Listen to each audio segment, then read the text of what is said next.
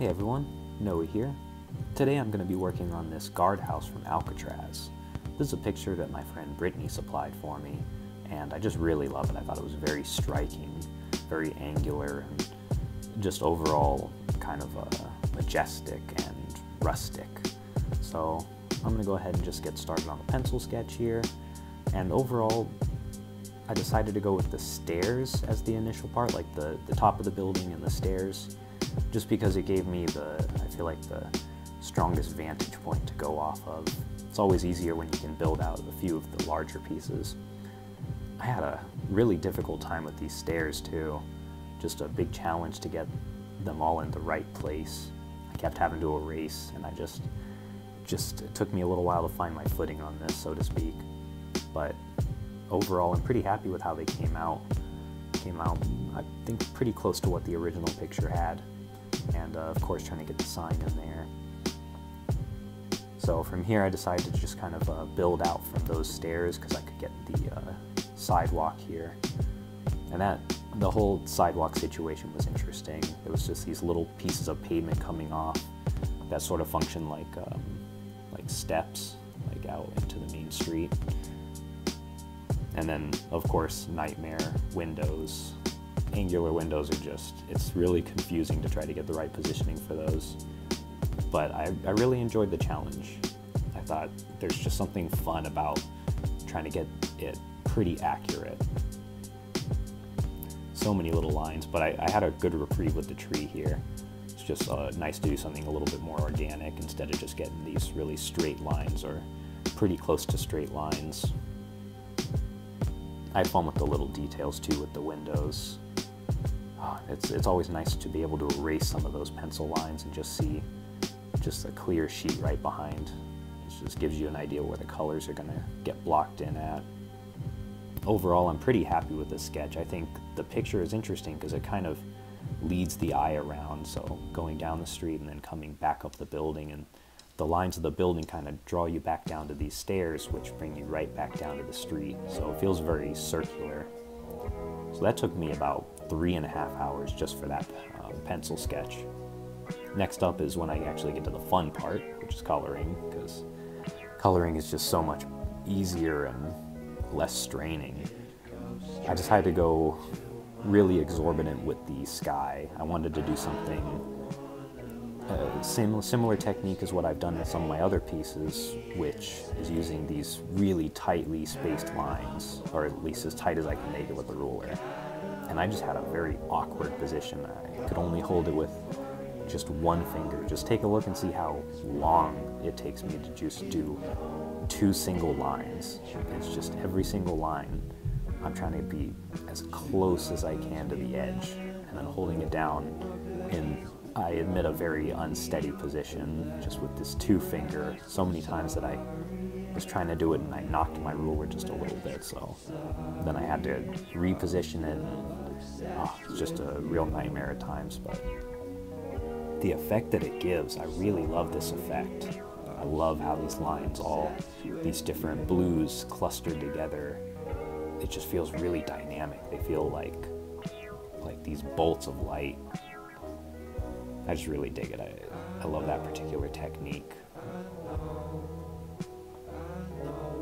It's just so long. It just takes so long. Oh my god. Okay. So that's just like, all of these are just so sped up. And it's funny watching it back because I know it took me a long time, but wow. I even cut out some parts because it was just so many lines. Like, nobody wants to see me draw 1,000 lines, and that's basically what it feels like. I have wondered, I should really count how many lines I do one of these times, just because I think it must be hundreds, thousands of little lines that I draw. But yeah, it took me 3 hours and 9 minutes just to get the sky done. But wow, I just love how it looks. All these different shades of blue, and just how they all come together, and it's great. And then of course, I gotta come back in with the blue marker and fill in the space a little bit. I just want to make sure that the blue's a little bit heightened. I think it looks much, much better when it has kind of these variations in darkness. Sort of just makes the objects around it pop out more.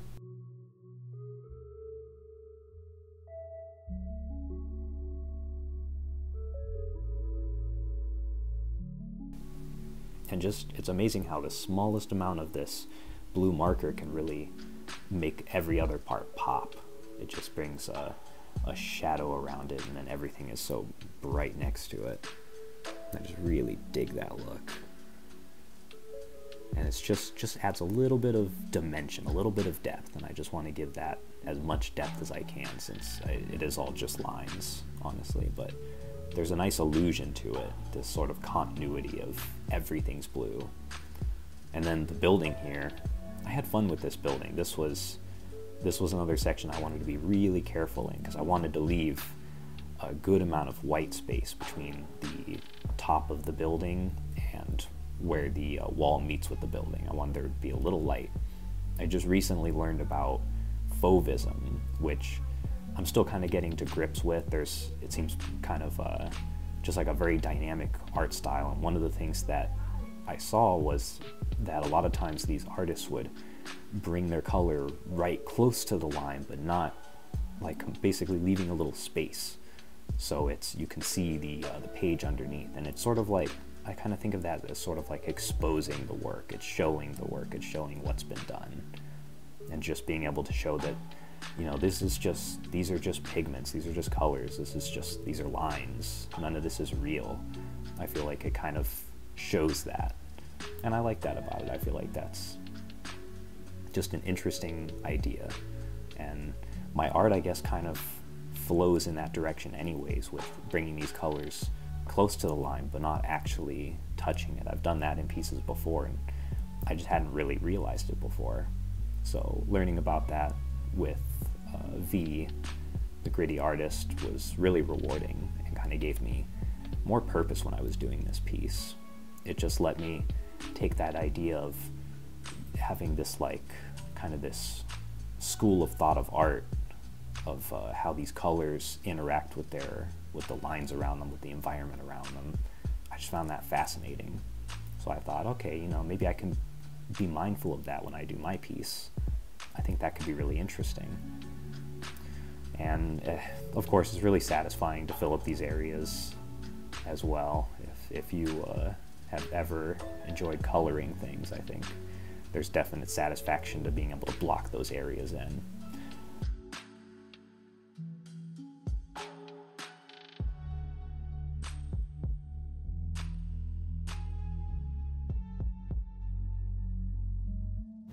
Welcome back. We're gonna finish this piece. That's what we're gonna do. I'm gonna build my dream sidewalk.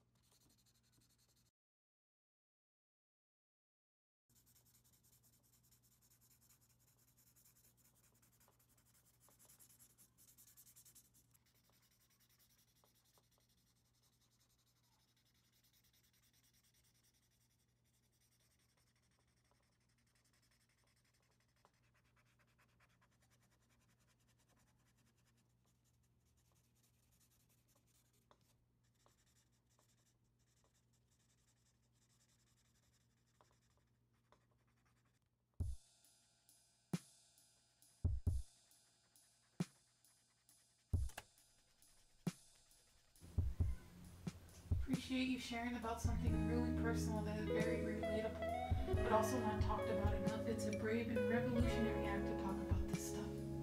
I know it isn't something that people talk about, being bullied, you know? Yeah. And it's like...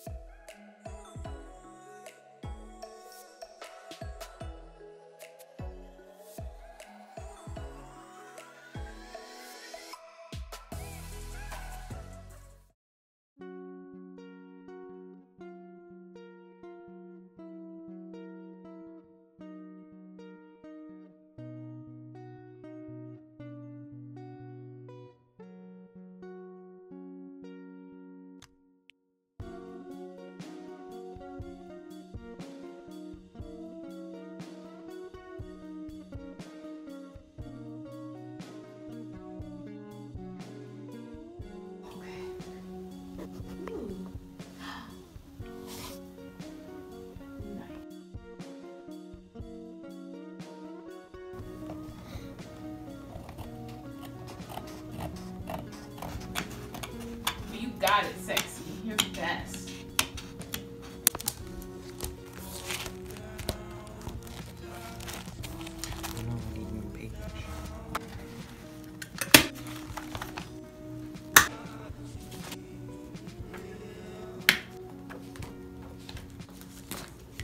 What's today's date?